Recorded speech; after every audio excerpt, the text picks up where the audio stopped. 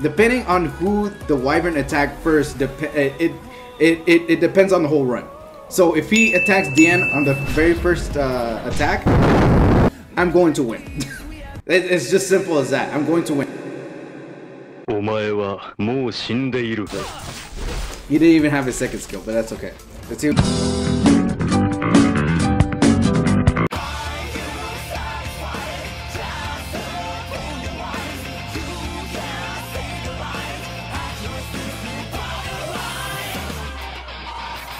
Hey, what's going on, Knights? Name is Izzy the Gamer. We're back to another epic video. So today, hey, what's going on, Knights? Name is Izzy the Gamer. We're back to another epic video. So today, I literally just recorded the Golem video, and I'm going to record this one right back to back. I didn't feel like I wanted to make it like a 30-minute video, so here it is. And like I said in the last video, if you're new here, this by no means is the perfect guide per se. This is just me kind of showing my perspective on how I am beating a Wyvern. So if you're like, oh well, this can do better than this and that, yeah, go ahead and leave in the comment section down below. I might just be talking out of my butt here, not knowing what I'm doing, but all I know is that I was gonna say Wyvern 9 and that came out wine. What?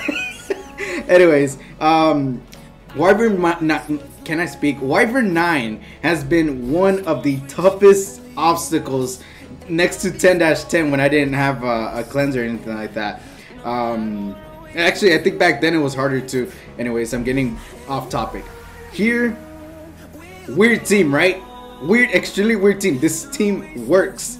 I've tried so many combinations. I put Cez in there. I put so many other things. I put Scurry in there. Nothing was working. And I 6-starred like good gear as well. And I'm like, bro, like what's going on?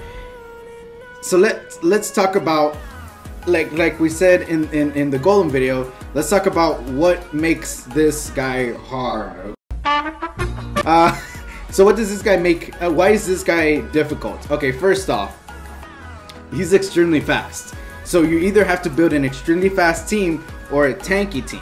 So to me, to be honest, depending on who the Wyvern attacked first, it depends on the whole run. So if he attacks Dian on the first on the very first attack, I'm going to win. It's just simple as that. I'm going to win because Dian can tank it and he misses a lot with her anyways. So what does he do? He lands poison, and if he does not have 2 debuffs, then he will attack again. Now that's what makes 9 and 8 such a big difference. First off, the resistance on 9 and 8 is such a big jump. I think, like I said in the Golem, I think it's the same thing in Wyvern, where it went from 50% resistance to 70%. I know it's 70% or something like that. It's something high up there. So you need to have really good accuracy. That's something I need to make a point here. Accuracy, effectiveness. That is extremely important here. Even Dian has effectiveness. I'm just kidding. No.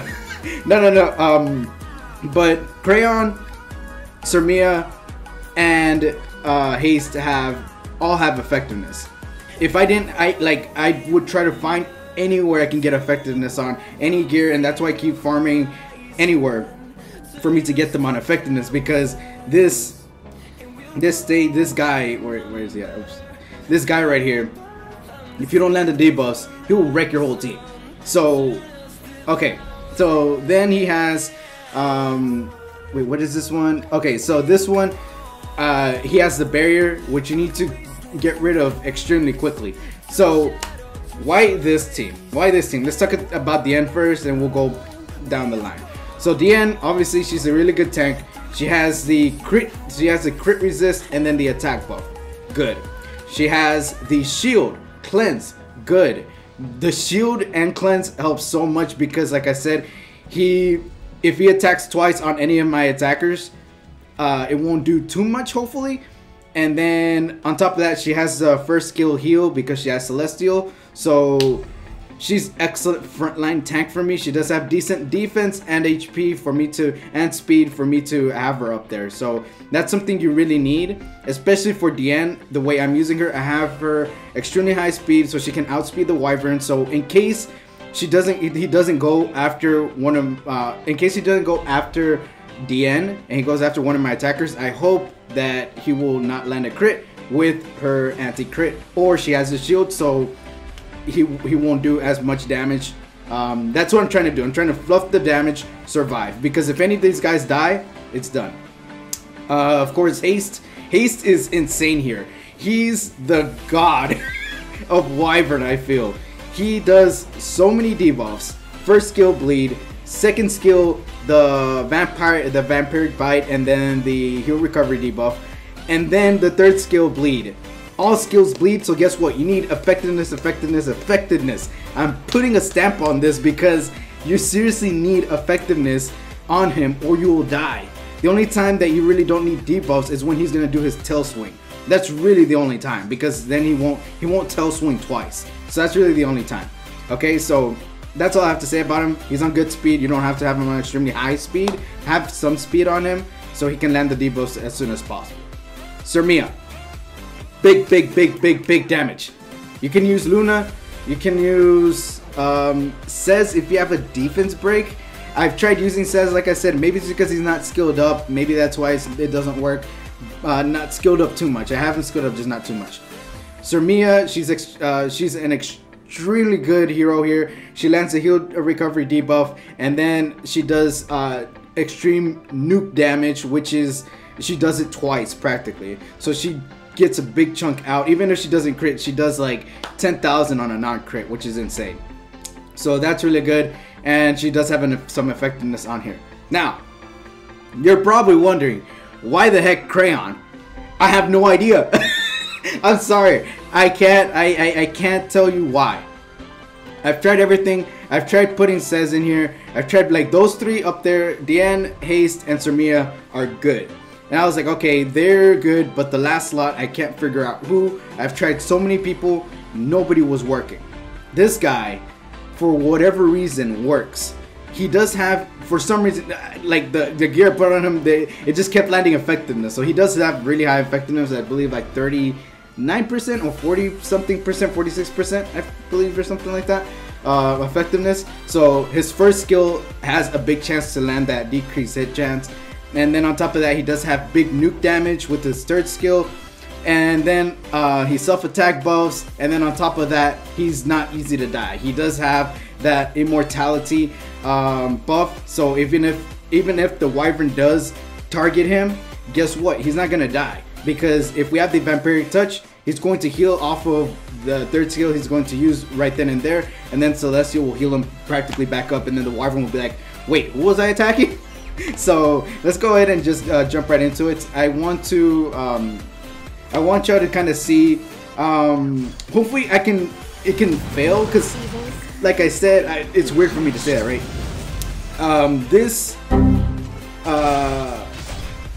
Crap! Oh, I forgot where I was going. And like I was saying in the last video as well, this team is not a 100% team. It is around like an 80-90% team. It does fail sometimes, and if it fails, I'm like, oh well. This team has been able to beat the levels like consistently. So I just keep it at this. I don't try to change anything. This is what I'm keeping it at. So as long as they're winning, I'm good. I hate when she does this because it's such a waste of a nuke, but it's okay. The cooldowns are very low, so she's okay. Okay, so we're right at the boss now. So let's see what happens here. Who does he go first? No. So no buffs. Let's see who he goes after first. He didn't even have his second skill, but that's okay. Let's see who goes after. Okay, so he goes after her. Does she die? No, she doesn't die, so we're good. We're not losing. We're not losing. But what makes this hard, like I said, he does randomly target people. Like if he would have targeted the end, would have been all good. But because he did that, he haven't even done his vampiric thingy. That's really weird. Why the heck does he not do it? Anyways, we're still alive. And for some reason, the Wyvern didn't go after me after that. So it's okay. So let's go ahead and hopefully land some debuffs here. I'm talking so much about, oh, you need effectiveness, and now when I'm trying to make the video on it, nobody's landing anything. That's okay. He put up his shield. Let's get rid of that as soon as possible. Sarmia, can we do that? I don't know if it lands a crit because it doesn't even say if it lands a crit or not, so it kind of sucks. Either way, you do have time here because his speed does decrease. Like you can tell how slow he is. You can outrun him practically so much. So this is a good time for them to actually land debuffs while this is happening. So hopefully he gets to land some bleeds here. Unfortunately, the bleeds kind of suck because it takes effect first, and then he moves. So it's not that. So if they're like right now, these two debuffs next turn will not count because he will. Okay, luckily he will get hit by it first. Do you know what I mean? I hope I'm explaining myself well. You see, so he would have attacked twice there if Haste didn't land that second skill. So, alright, so it's going okay. Everybody's still alive. Like I said, sometimes I get kind of panic attack, I guess to say, because I never know when this is gonna fail or pass. Okay, so luckily it didn't. She didn't die there, and luckily they haven't really died too much. Yes. What am I saying? This is why I shouldn't do live streams. Okay, so let's go ahead and see what's gonna happen here because it looks like. Can we get a... Oh, no, look, there we go. Very nice. Dead. Now, like I said, this team is not 100% like you saw. I kind of got lucky. She does have some tanky stats, and I'm going to go ahead and go over them so y'all can see what I mean. If you didn't see my last golem video, then this one you're going to probably see it. Or if you're watching both, then you're going to see it again, okay? So this one... health, effective resistance, so it kind of helps so he doesn't land the poison on there. The defense, for some reason here, health percentage here, defense percentage here, and effective resistance again, and then effectiveness again here, and then this one has, well, this was just a regular one, doesn't have any tanky stats, but she does have 3k attack, she does have 800 defense, 7,000 health, and almost 150 speed, with 20% effectiveness, which is why I say effective. It isn't like, oh my gosh, it is 80% effectiveness. No, I'm not trying to focus that on her. Like, it's kind of like the substat you want to, like kind of the third substat, fourth substat you want to have when it comes to like attacker gear. Of course, you want to go attack percentage, crit hit chance, and crit damage, and speed, I guess. Did I already say speed? I don't know. Look at where I'm going. Okay, so anyways, and then look at her effectiveness. You see, you need so much effectiveness.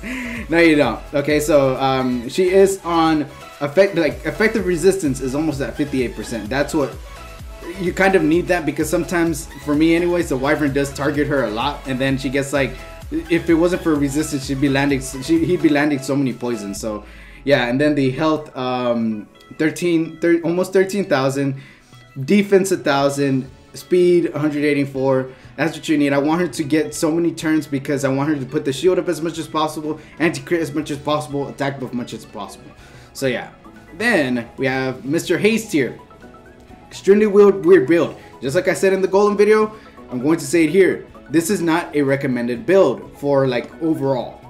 I'm using him specifically for PvP, and this is he's just working like this. I focus speed, effectiveness, and health. So basically, what you see here is what I wanted on him. And anything, and if it would land on anything, I'm like, okay, cool. But it got low rolls on speed, so that kind of sucks. It's like, yeah, like night speed is okay, but if it would have gone higher, or at least some effectiveness would be nice. But here as well, effectiveness, speed, and health, what I'm looking for in him. And he has, and the main stat is defense percentage, which makes him a lot tankier. This one does have attack percentage, but that's not something I was solely focusing on. Like I said, I wanted to get him on just tanky stats, effectiveness, so he can just land the debuffs, which you saw he wasn't landing any. And he's on 70, a freaking whopping 70% effectiveness. Yay! But because he does have 70% resistance, it kind of just cancels out. So it's like a hit or miss. dab like this. I don't know what I'm saying. Effectiveness here, speed, crit hit, and crit damage. This is actually an excellent gear for him if I was trying to get him for a attacker, but I'm not doing that at the moment. So, and as I was saying that, it's attack percentage. I know it's attack percentage, but it does have health and defense. It's an overall good gear for him. This one's effectiveness. I don't care about the substats. I just wanted the main stat there. And then I just talked about this one. And then his OP artifact. I'm sorry, not everybody has that one. But yeah, that's it. And then of course my boy Crayon.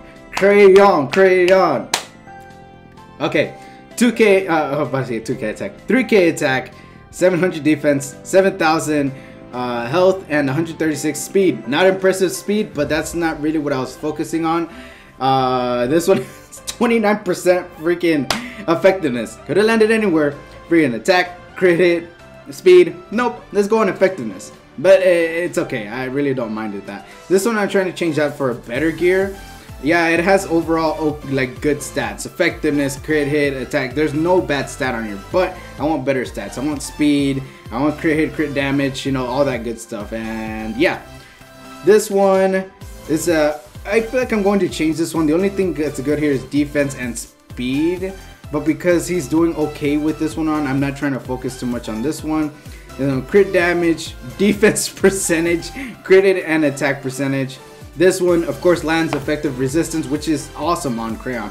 I don't know. It's such a sad day when you see this. And then attack percentage here, of course, it just has speed and health. It's like, this one could be better, but it's kind of risky to craft these boots, so I don't try to craft boots too often. I try to craft these because these are more, you know, they're going to be flat stats for primary stat. So all you're going to be practically looking for is the substats. When it comes to the boots, you would have to kind of roll the dice on both main and substats, which kind of sucks because you can get the perfect substats, but if you get flat attack, what's the use? You know what I'm saying? So yeah, that's basically it. That's my team. His stats, 46% effectiveness, which is why he lands the... Did he land the decreased hit chance? I didn't even see. But yeah, so hopefully the only thing I can try to improve on him would be speed. He's extremely slow, even though he has extremely fast base speed. He has 125 base speed, which is pretty insane. But yeah, and I'm trying to awaken him fully. I don't know. I think he gets speed, so he goes up to 129 base speed, which is insane. But yeah, so, and he's still the slowest one on my team. But yeah, so again, thank you very much for watching. I'm running out of voice because I've been talking for so much. But yeah, thank you very much for watching. I hope you enjoyed the video. Let me know in the comment section down below, just like I said in the golden video. Let me know in the comment section down below what stage you're on and what do you use, so I can kind of dissect and see what y'all use. Maybe I can make a separate video off of y'all's comments and kind of be like, okay, you're using this because of this, you're going, this turn order is going like this.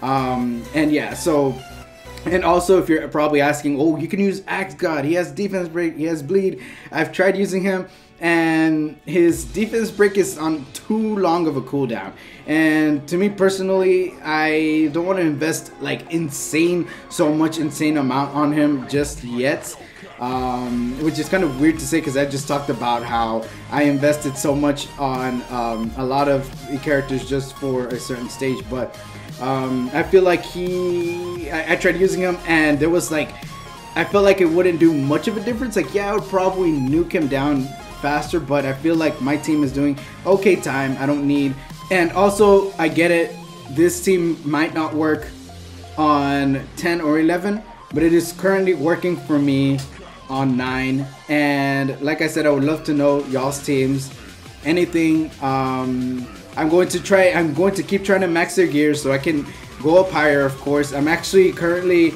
if you didn't watch the random stream that I fairly did, I'm trying to do 62, so I'm trying to get up there so I can actually have more to summon. So hopefully by collab time I have 50 more summons, or even if I don't get it on the first summon session, then guess what, I have a 50 for backup, so I can try to attempt to get them again. So like I said, thank you very much for watching. I hope you enjoyed the video. Every like, comment, subscription is appreciated. I hope to see y'all in the next one. Alright, peace.